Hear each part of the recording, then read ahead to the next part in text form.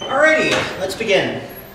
So, we've been talking about parallel databases and distributing databases. We diverged in the last few weeks into, or the last few lectures into dealing with transactions and dealing with updates. Now let's focus a bit on the complete other end of the spectrum. So what happens when you have a huge amount of data and you need to be able to analyze that data effectively. But before that, a couple of quick announcements. Just a reminder, Project 3, the first time trial will be this Wednesday. Anything submitted Wednesday night will be tested. If fewer than 5 people submit, everyone who completes the test successfully gets bonus points. Homework 7 will be assigned tonight. It will be due next Monday. And for anyone who downloaded Project 3 up to this point, several people have noted that there were a couple of ambiguities in the queries, in particular for parsers that don't support a priority order, the correct priority order on the query on expression parsing. The queries I posted won't work properly. So there have been clarified TTCH queries posted as well. Those were posted last week, so if you haven't already, if you got those, then you got those. Okay, so on to today's subject, data warehousing. So as I said, the main focus of data warehousing is dealing with vast amounts of data, and in particular, analyzing that data and trying to extract some useful content out of it. Just natively, 10 petabytes of data are relatively useless to you unless you can actually find some interesting features of that data. There might be 2 or 3 rows that actually make an impact in that 10 petabytes of data. You might be looking for 2 specific rows of data, and what we're going to talk about today is various strategies for helping you find those, specifically from a data management perspective. So just to give you sort of a big idea of how data warehousing works, usually it goes in 3 stages. So you start off with data coming from a variety of different sources. These can be traditional transaction processing systems. So retailers like Amazon or Walmart will typically have some sort of transaction processing system that keeps track of all of the sort of most recent data.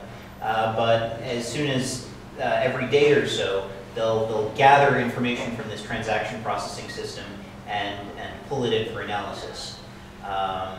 This can also include things like logging Twitter feeds. This can include things like tax records. Basically, every little piece of information that might be possibly relevant to your analysis constitutes an external data source. And the first step, and probably one of the most expensive steps in the process of analyzing this data, is to actually read in all of that data and get it into some sort of common, consistent format.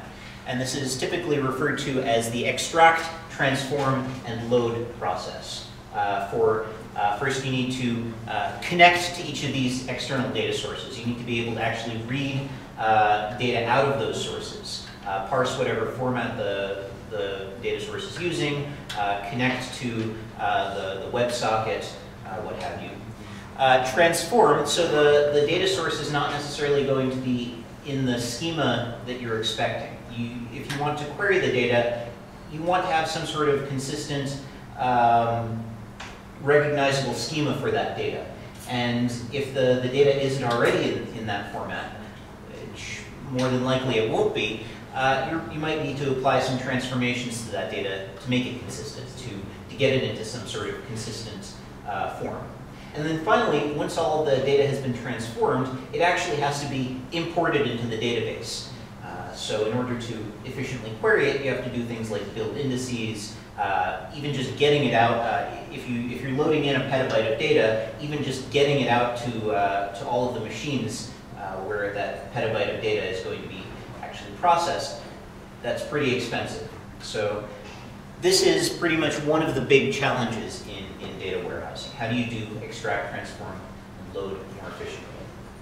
So once that happens, you have yourself a big data warehouse.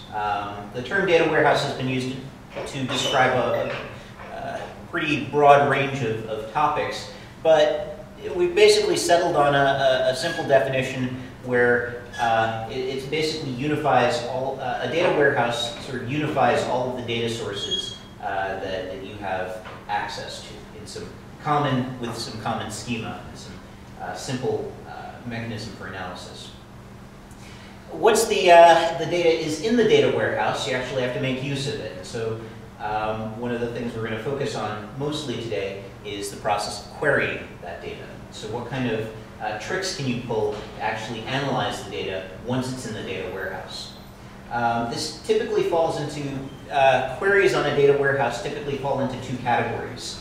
So there's data mining, which is sort of analyzing the data in a big data set for interesting statistical patterns. So finding interesting patterns in the data, correlating different data sources, that falls into the data mining category. And if you're interested in that, we have a whole class here at UB on data mining. I'm going to ignore that and focus more on something called OLAP queries. This is a style of queries that's somewhat related to SQL. In fact, a lot of SQL engines will support various OLAP query functionality, but it's sort of a specialized form of query processing. So what we're going to focus on today mostly is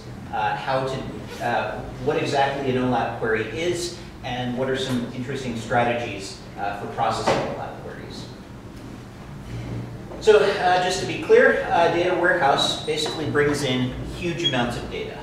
We're talking a couple of years back, basically you'd be talking about data warehouses in the gigabyte range, maybe terabyte. Now companies like Google, Amazon, Facebook, basically their entire data set is essentially a data warehouse, and so we're talking petabytes or even more of data. And really the two main workload characteristics of a database is, first off, the data changes infrequently. So usually you won't update data in a data warehouse just arbitrarily. You don't update a data warehouse every single time a customer places an order on Amazon. The updates to the data warehouse are far more structured. So you can batch updates, you can organize them and manage them much more efficiently because you don't need this sort of this sort of immediate response to your updates. On the other hand, the goal of an OLAP workload is essentially, well, OLAP stands for Online Analytics Processing. You want to ask questions about your data, and when you ask questions about your data, you want an immediate response. Now, I mean, this varies. For some queries, you know, response times of hours or more can happen. But ideally, in an OLAP workload, you want to give the person querying the data, the person analyzing the data, a response time as quickly as possible. And so we're going to talk today about some strategies for providing exact answers immediately. And then in the next couple of lectures, we'll also talk about strategies such as approximate query answering and online query processing that will help with that. So to give you sort of a high-level picture of what kind of challenges are faced in data warehousing, I already mentioned in some fairly extensive depth, when you're warehousing data, you want that data to be in some sort of consistent, easily understood, easily managed format. And so just loading the data into the database is extremely expensive and can take on the order of hours or even days, depending on the size of your warehouse. One of the other major challenges is that the data is not necessarily in some sort of uniform representation. And here I'm not just talking about schemas, but to use myself as an example, I could be referred to as Oliver, I could be referred to as Oliver Kennedy, I could be referred to as O Kennedy, Kennedy, comma, O. These are all reasonable ways of identifying the entity that is me. And if a data warehouse is unifying multiple different data sources, each of those data sources might have a different way of characterizing different entities.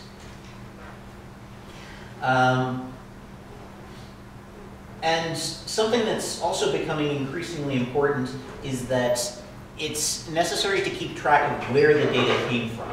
And so something we'll talk about hopefully a bit later in the month is this idea of provenance. So how do you track where the data came from?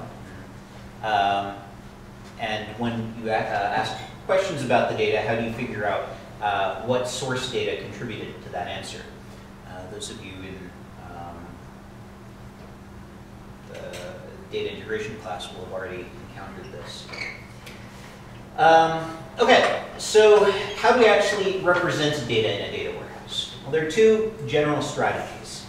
The first is, so from a high level, the thing that you're trying to store is a collection of numeric measures. And you want to organize those numeric measures along a set of dimensions. You can think of the dimensions as keys. So this is what we'd like to, each dimension identifies some property of every record that we can ask questions about, such as the time that the record was inserted, the location corresponding to that record, maybe the part corresponding to that record, and every record will also track one or more numeric measures. So for example, we might track for every part, for every time, and for every location, the volume of sales for that particular intersection of those three dimensions. So for example, for part 12, the time with identity 12 and location 1, 20 units were sold. So you can think of this as sort of this really big multi-dimensional space. Or, as is more typically the representation, you can unroll that multi-dimensional array or matrix into a single-dimensional array, which basically just stores everything as a sequence of values. Now this particular representation is most commonly referred to as the multi-dimensional online aggregation processing system, or where all of the data is basically stored in a big array of values. Now there's a bit of a downside to this in that every single, storing everything as one big array means that all of the data has to be, every row has to store every single value. And we haven't talked about normalized forms yet, but the basic idea is that a lot of the data is going to be repeated. So for example, if I want to make a distinction between times that happen in the same month, I need to store now 2 columns for the time in this particular representation. So there's a slightly generalized form of this that makes it a little bit easier to query, known as the relational lab data model. Now the idea here is that you have a central table which stores what's known as a central fact table, which stores every single record. So the fact table is analogous to this array. Every single value that you'd like to track, to record, goes into that fact table. But now rather than having individual data values for each record, you break out each record into a sort of summary of So each dimension is now identifies a row in what's known as a dimension table. And the dimension tables each provide additional metadata about the characteristics of that dimension. So let me give you a little bit of an example here. A fact table might track the sales of a set of products given a particular location and for a set of times. So our fact table is going to contain tuples of the form part ID, time ID, location ID, and sales for that particular triple of identifiers. Now we have three dimensions. We have the times, we have the products, and we have the locations. And so we can create dimension tables that store, for example, which time IDs, for each time ID, which day that corresponds to, and we can then even subdivide those even further, for example, saying which week that date corresponds to, which month, which quarter, year, and for example, whether that date corresponds to a holiday. And for those of you, we'll get into normal forms again in a couple of lectures, but for those of you already familiar with it, that we're essentially normalizing the fact table, but the dimension tables are still going to be stored unnormalized. This is a fairly common schema in OLAP, enough that people have given it its own name. And because you have this sort of central fact table with a bunch of dimension tables branching out from it, this is typically referred to as the star schema. Right, so you might notice that the dimension tables, there's sort of a relationship between the various columns in the dimension table. So for example, we can say, given a particular date, we know which week that falls into. A week essentially consists of multiple days. Similarly, a month consists of multiple days. And a quarter consists of multiple weeks, but it also consists of multiple months. And a year consists of multiple quarters. We can actually, essentially what I'm trying to get at is that each dimension, and specifically the dimension table, we can use the columns of that dimension table to establish a sort of hierarchy over the data. So for example, the part, a category consists of many parts, or a location, a country consists of multiple states, which consists of multiple cities. And we can actually use this while trying to analyze the data. And this is pretty much one of the founding ideas of OLAP, and most of the concepts we'll be dealing with today. So OLAP queries are, as I said, they're sort of connected to SQL. In fact, most SQL query processors will allow you to do OLAP in some form. They're sort of influenced both by SQL and by various operations that are somewhat common in spreadsheet programs. Actually, one of the driving forces behind OLAP was Excel, ironically. Now, the most common operation, OLAP queries are basically built mostly around aggregates. You have huge amounts of data, petabytes of data. No human is going to sift through a petabyte of data. You want some way of summarizing all of that data in some concrete way. And the most direct way that we have of doing that is the aggregate. So for example, you might be interested in the overall total sales throughout every single city, location, and date. Maybe we're interested in the total sales for a particular city, or maybe that's a little too much data, so now we want to zoom out and get the total sales for each state. Maybe we want the top 5 products by sales. So again, the challenge here is to find, to compute aggregates and to do interesting things with those aggregates. And so there are basically 4 operations in OLAP. And the first 2 of these, I should say, are roll up and drill down. So starting from any aggregate, let's say the sum of all sales, roll up and drill down give you a sort of way of maneuvering through different representations of the data. So if I say drill down, I can pick one of those hierarchies that I described, one of these hierarchies, and I can say I want to drill down into one of these hierarchies. So let's say I have the total sales over everything, and that's a single number. I can say I want to drill down into country. And so now, essentially what I'm doing there is I'm specifying I'd like to get an aggregate, but grouped by country. And then from that point, I have an aggregate grouped by country. I can either say I'm going to drill down into the location hierarchy again, in which case now I get a result grouped by state. Or I can also say I want to drill down on the time. So I want to drill down into year. So now I get, essentially this is a way of maneuvering through the set of group by queries that you're getting, that are being displayed at any given point in time. So you start off with one aggregate, and you can sort of move through different group by terms using these two operations. Drill down is going to go down one level of the hierarchy, and roll up is going to move up one level of the hierarchy. Is that, any questions on this? All right. So basically this is the heart of OLAP, these two operations.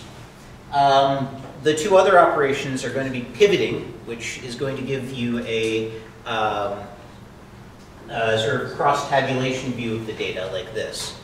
And slice and dice, where you basically specify a predicate to apply to the data, and essentially that gives you a selection of the group by predicate over one or more dimensions. So for example, you could do slice and dice, you could slice 2011, and you would end up with just this row of the data. Okay, so have a look at this cross-tabulation. How would you go about constructing a cross-tabulation like this in SQL?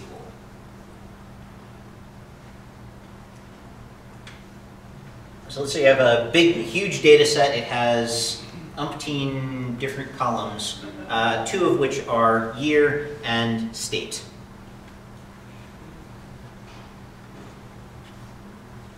So how would you get the information in this table? Yeah. Some database has these special keywords to do that. For example, cube or cube. Yeah, cube.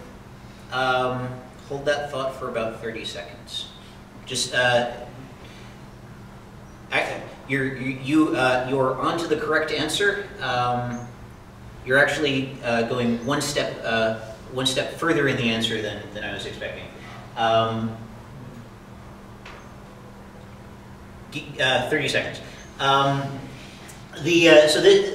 How would you specifically get? So, what kind of queries would you need to get these? Sorry. Okay, so aggregate query specifically, or what? Some. Group by, thank you. Okay, so how would I get, let's say, these cells? Group by year and state. How would I get these cells? Sum over, well, some, but so all of these are sums. But how would I get specifically these cells? Group by state, and similarly. So group by state, group by date, and then group by nothing. So answer that. So generalizing from this, how many different possible, let's say I wanted to create the most general cross-tabulation possible, how many different group by queries could I actually ask about that table if I had k dimensions? Group by, sorry? Yk minus 1?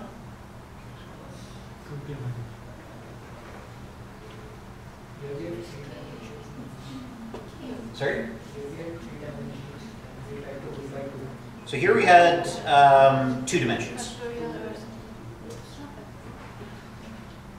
2 dimensions, and we had 1, 2, 3, 4 group by queries.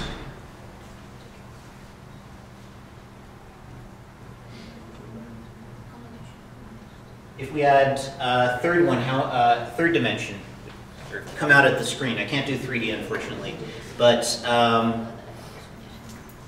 we'd have still the sort of body, and then we'd have to do imagine this rotated 90 degrees out. So basically each of these, there'd be sort of a group of queries here, and then you'd have to sum up over all of those as well. So essentially,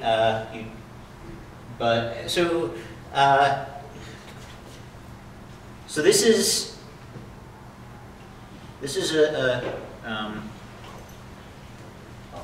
any thoughts? Okay, so that particular structure.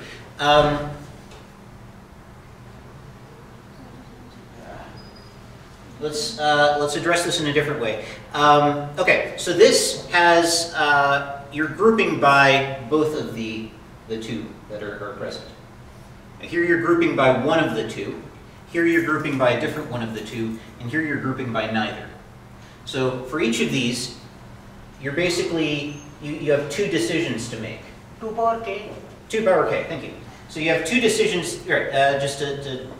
Yeah. So basically, you have 2 to the power k different possible group by queries. Now that's a huge number, but as you say, there's a operator in SQL called cube, which is sort of a power set group by operator. So for all of the 2 to the k different dimensions that you could get group by terms for, the cube operator is going to create an aggregate for, is going to essentially compute all of those 2 to the k different group by aggregates. And in particular, the cube operator is mainly, I mean, this is not something you'd evaluate just as a random, I would like the cube of this particular, I would like to analyze the cube of this data set. The cube operator is typically used primarily to pre-build that data structure so that when you actually need one of those group by queries, they're available. And this essentially creates all of them. So to make this a little more concrete, if you had a select query where in place of the group by term, you'd actually said cube PID, loc ID, time ID by some sales, or select some sales cube by PID, loc ID, time, depending on which processor you're using.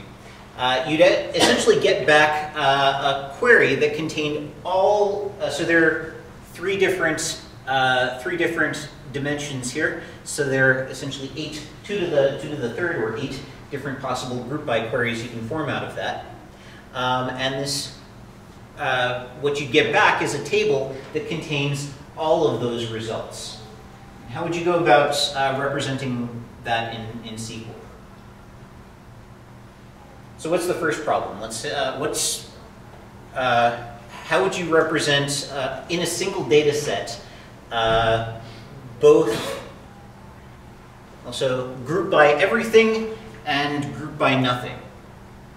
Is there sort of an immediate problem that that pops out? So we mentioned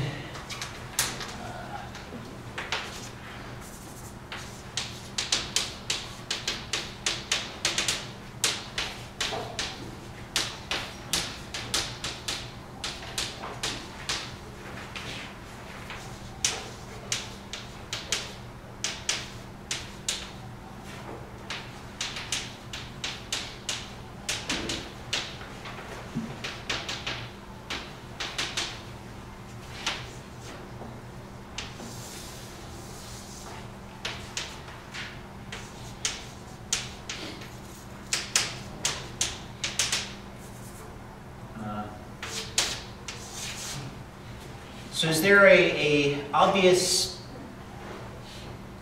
is there any sort of obvious problem between using these two representations?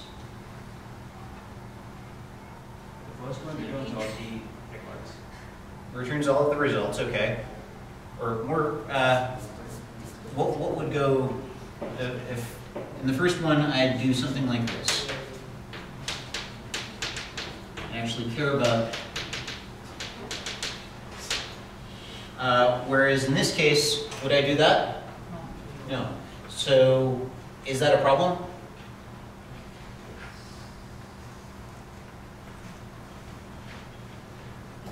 Let's say I wanted to return them all in one data set. Is there a problem with doing that in this case?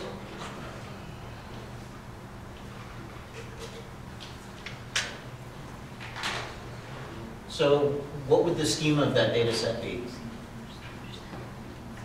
Group by should be applied on one column. Sorry? Group by should be applied on one column. So aggregate operator should be applied on one. No, you can group by as many columns as you like. At least one. At least one, yeah. Which is why I crossed out group by in that case.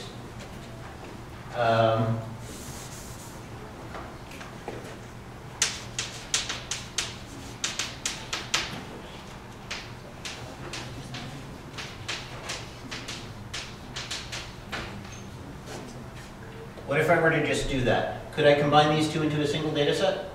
No. Why? Schema is different, exactly. So essentially what the cube operator is going to do is it actually does one of the biggest hacks imaginable, but what it does essentially is to create null values for each of these. So whatever columns are not present in the group by are going to be turned into nulls. So you essentially end up with one big data set, but with null values in just the right places to get every single aggregate in the full pivot table. Okay, so this is something of an expensive operation. Given time, I might talk a little bit more about how cubes can be implemented a little more efficiently. Off the top of your heads, is there what kind? Are there any strategies you can possibly think of to maybe make this a little more efficient? Or how would you go about, if you were trying to implement the cube operator in the most efficient way possible, how would you go about doing that? So would you evaluate all 2 to the k queries independently?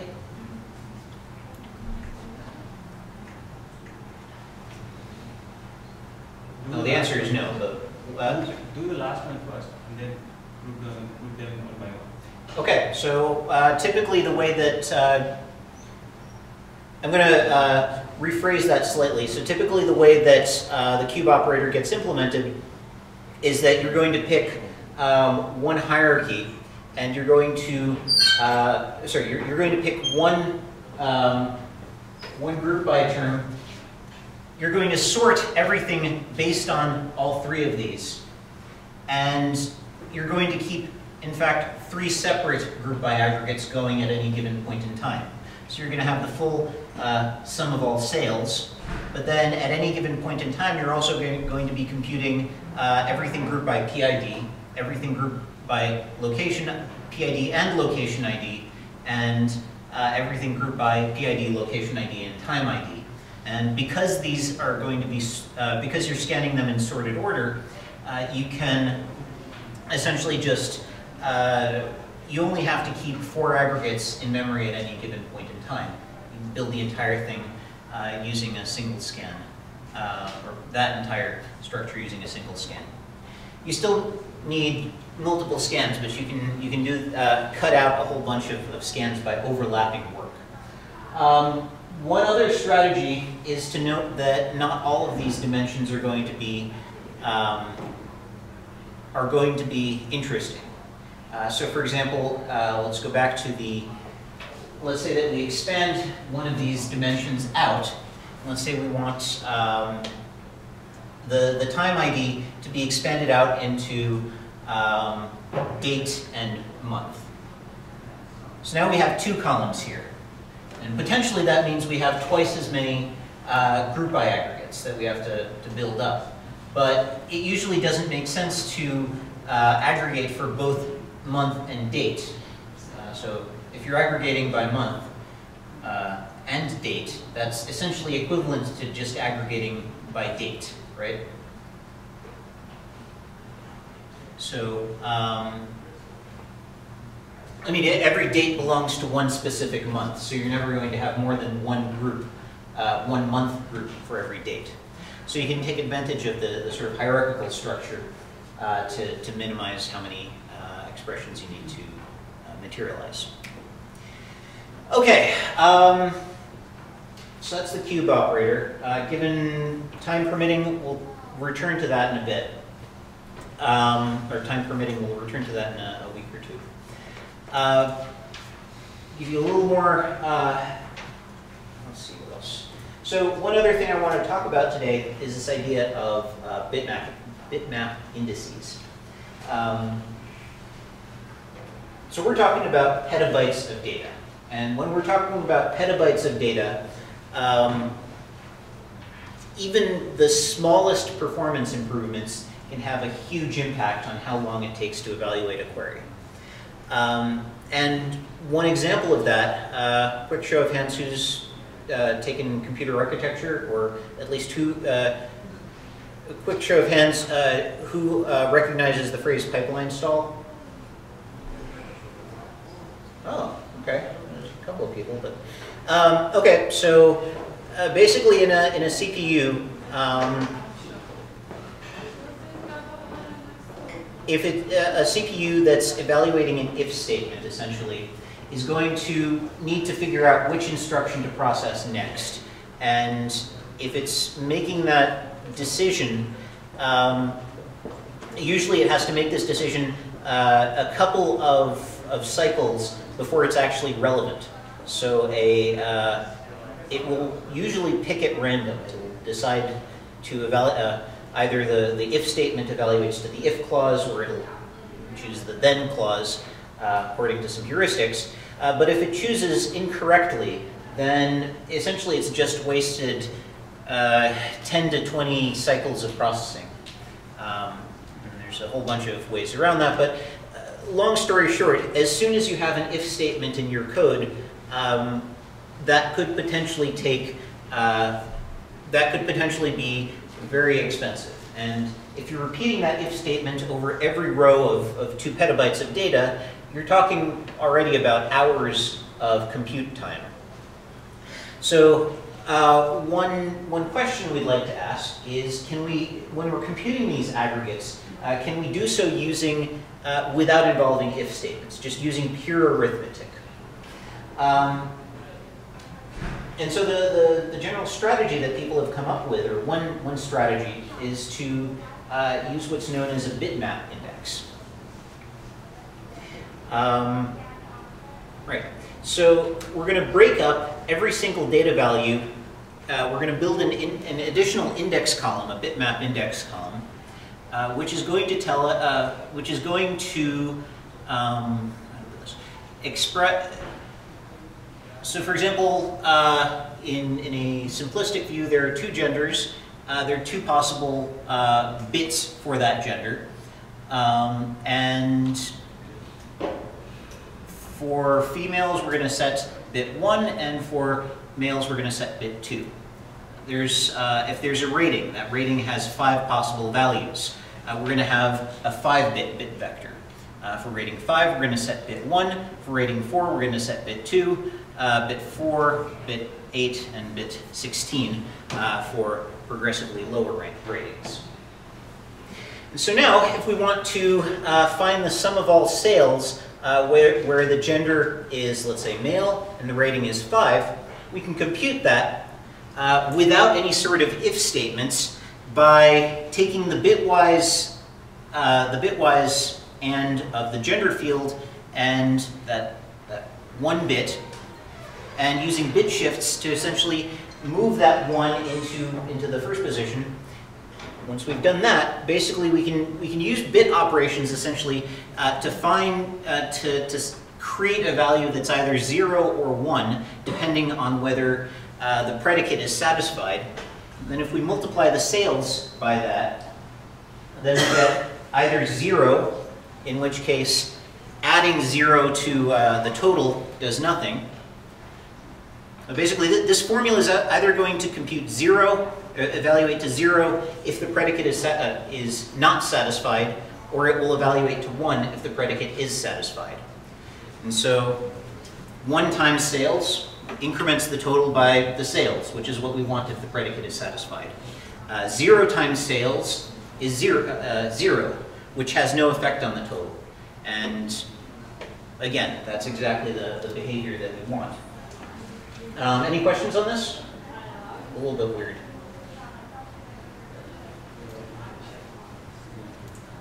So one other benefit to this particular strategy is that we can use it to summarize sequences of rows. So for example, if we have a data set that, if we partition our data, recall we used this, what you call it, Bloom filter, these Bloom filters to figure out which tuples were present on a particular server. So we can do something similar here. If we take the bitwise OR of all of the rows, we can figure out which values are matched by that particular set. We essentially have a summary that tells us, so in this case, if we take the bitwise OR of all of these, we know that this data set contains both males and females. If we take the bitwise OR of these, we know that only that this data set contains entries of ranks 3, 4, and 5, but no entries of ranks 1 or 2. Is that clear? All right.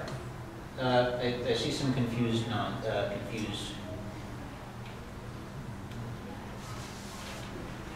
All right. Well, so basically, taking that summary, we know essentially which ratings are present in this particular data set. We know which genders are present in this particular data set. And so we can use that to filter out, if we, let's say, have our data partitioned over a large cluster, we can figure out, we can use that data to figure out immediately which partitions we can exclude from our query just by the fact that they don't, well, let's say we were looking for rating 1, we could keep around a summary of the bitwise OR of all of these, and we'd know that rating 1, that none of the tuples have a rating of 1, because the bitwise OR of all of those doesn't have a 1 in that field. Okay. Great.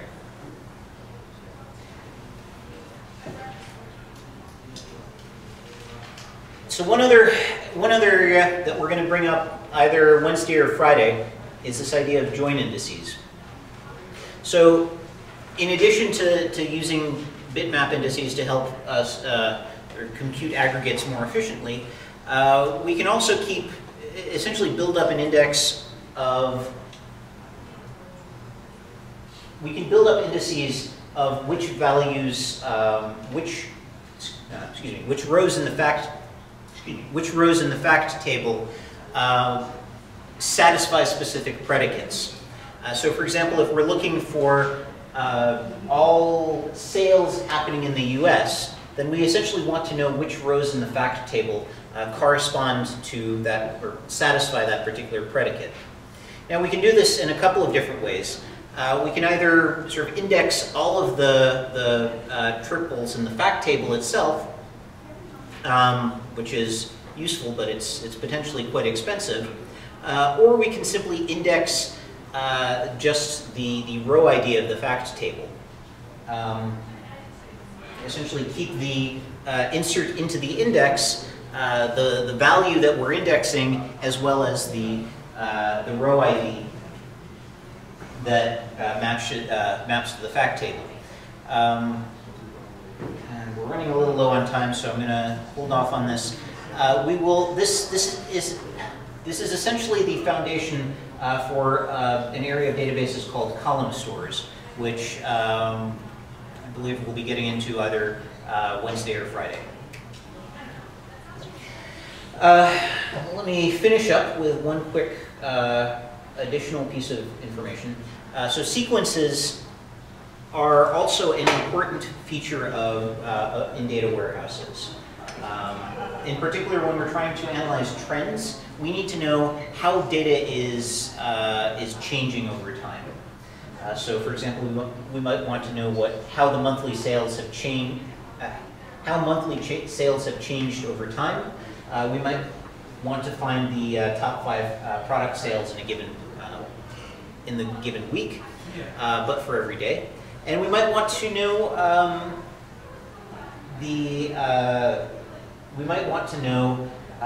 let's say, a moving average of the sales.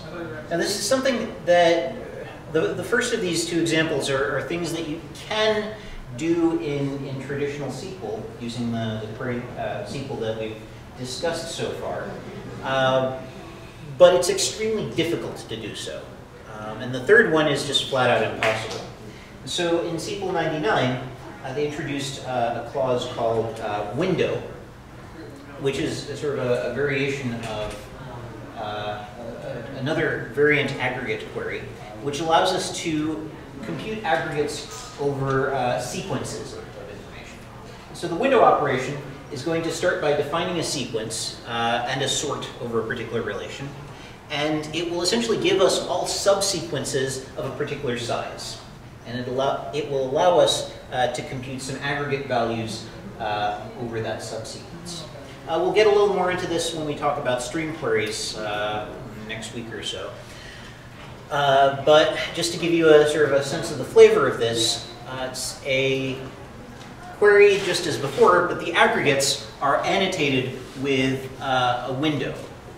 The window is specified in terms of an order on the data and in terms of a range. So this basically tells us that each window, it will generate one window for every row in the data, but that window will contain all of the tuples that appear either 1 month before the specified date or 1 month after the specified date. We can also specify partitions. So this is analogous to the group by.